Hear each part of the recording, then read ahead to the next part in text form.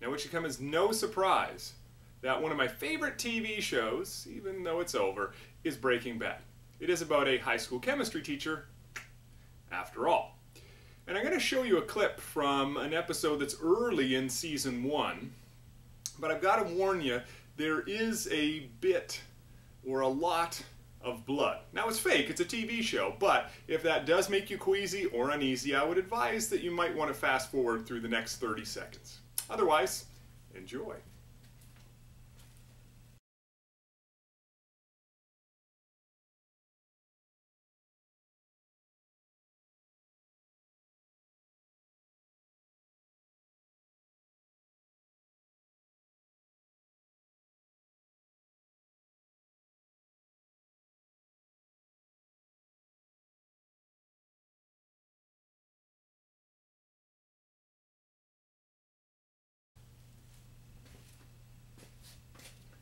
Who's going to clean that up?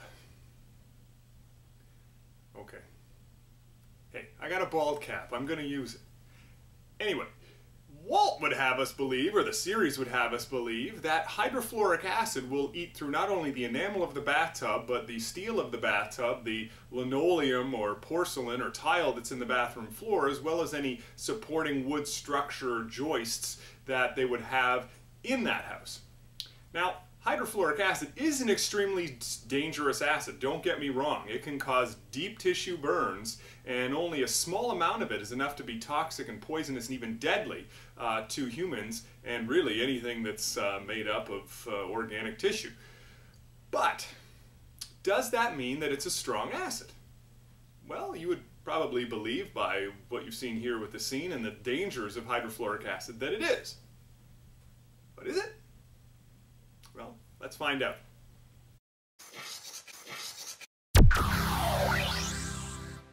Now, we've already talked about the concept of pH, and quite often when people talk about acids, they talk about a couple of things. They talk about pH, that is, how low is the pH, and therefore how concentrated is the hydrogen ion concentration, and ultimately how acidic is that solution.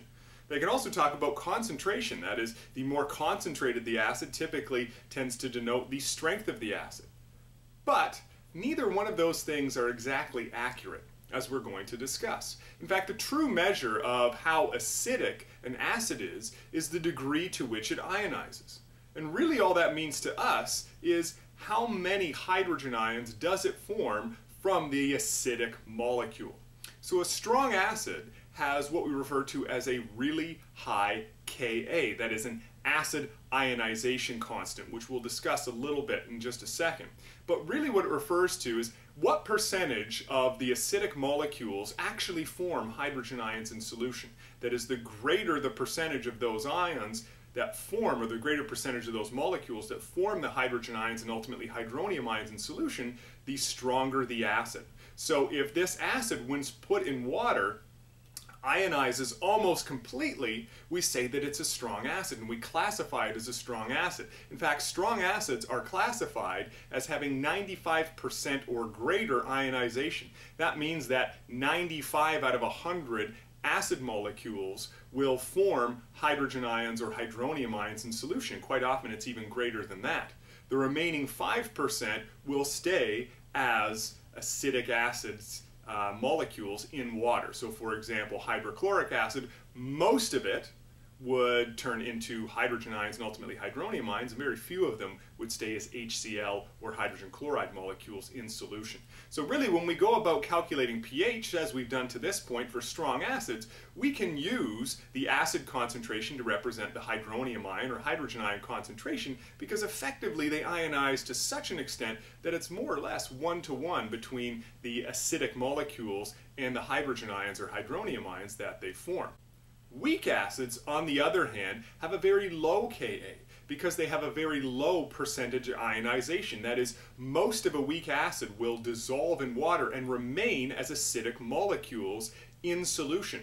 Very few of those acidic molecules will ionize or form hydronium or hydrogen ions in solution. And if we look at this sort of scenario, this is where an equilibrium comes in when we start talking about acids.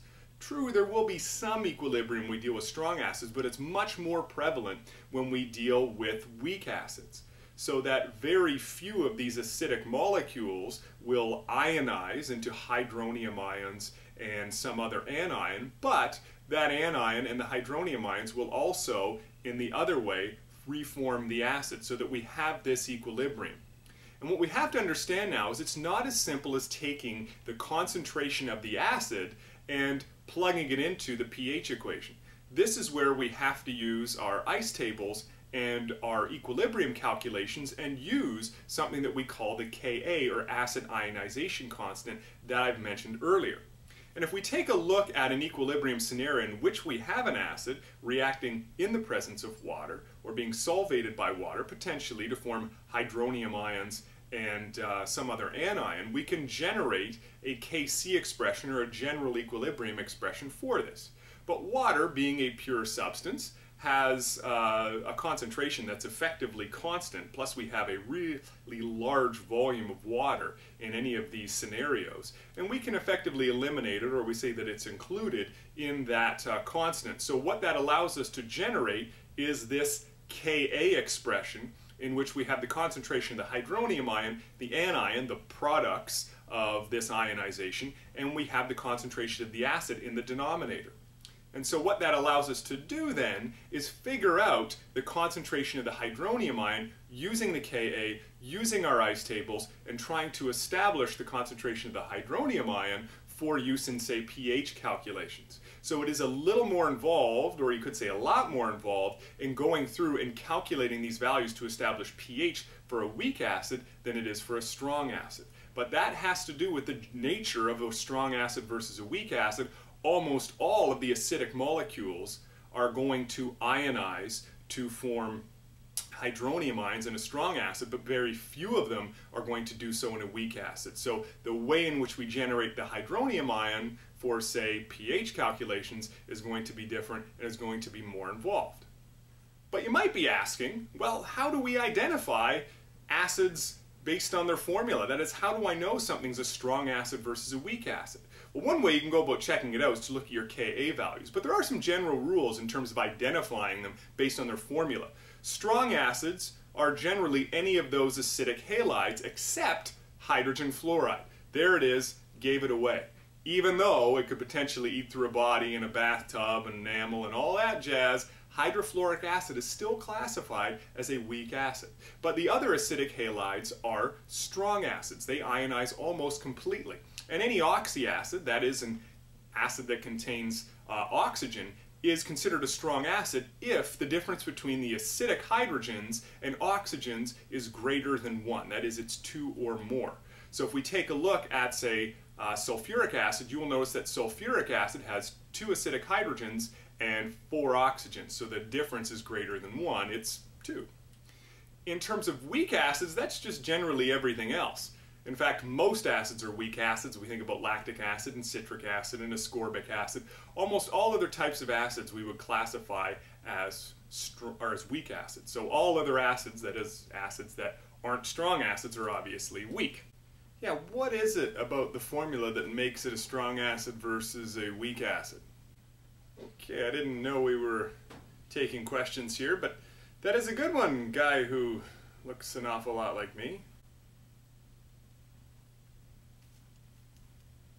The reason that we have some acids being strong versus other acids being weak have to do with that hydrogen ion. Remember, hydrogen ions are really what give acids their characteristic properties. And if the attractive force of the hydrogen ion is stronger for the anion, it will stay together in that molecule. But if the water has a stronger attractive force for the hydrogen than the anion does, then it's more likely to be solvated or pulled apart by water and become aqueous in the solution and give it its acidic properties. So really it just has to do with the attractive force of that hydrogen ion for the anion.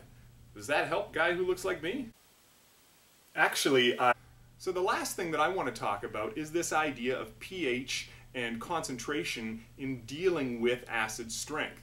And if you think about it, we can have a scenario where we have a very concentrated weak acid and a very dilute strong acid, and we're going to have scenarios in which this very concentrated weak acid will actually have a lower pH and a higher hydrogen ion concentration than will the dilute strong acid. So in that scenario, we would actually have a weak acid that's got a lower pH than does the strong acid. So again, sort of hammering home that point, hopefully, that it doesn't necessarily have to do with pH or hydrogen ion concentration that deals with the strength of an acid. It's the nature of the acid itself that gives it its strength. Okay, back to our Breaking Bad scenario. Well, even though hydrofluoric acid isn't considered a strong acid, and even though it's not likely going to eat through that entire body, the enamel in the bathtub, the metal of the bathtub, and all the flooring and tile in between, it still is a pretty dangerous acid.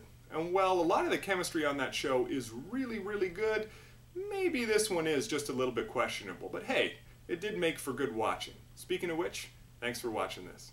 So if you're looking to watch this video again, or if you're looking for some additional videos on some of the chemistry topics you've been covering in class, take a look at our YouTube channel or follow us on Twitter. Thanks for watching.